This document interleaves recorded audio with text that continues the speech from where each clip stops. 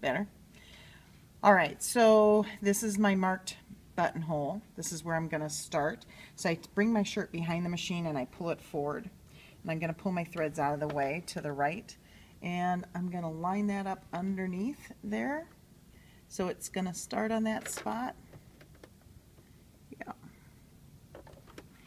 And I'm going to, in fact, I'm even going to use my machine for this line here so it's consistent.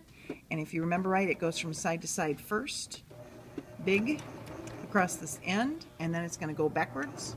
So my fabric comes toward me. It does across the end. You'll hear it click and it's going to switch directions right inside there. You can see it coming back toward me. I stop at that spot, change it to the BA, take 3 stitches that are a knot, raise my presser foot, and there's my buttonhole.